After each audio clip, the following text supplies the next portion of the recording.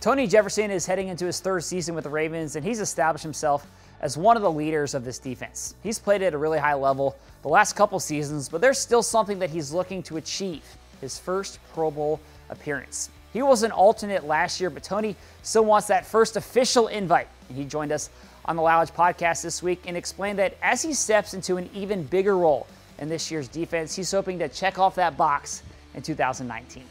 This will be, my real breakout year. So I'm excited for the season. This is year 7, so this is prime time now. So I'm ready for whatever is thrown at me, whatever comes to me. And like I said, I think last year was solid. I think I could have done better. There's some more opportunities I could have had that I think I'm gonna capitalize on this year. So I don't even know if people would even say it, but I did get alternate for a Pro Bowl, but it was like second or third or something like that. But no, that's for sure on my mind. Yeah. Doing that, just really stepping out.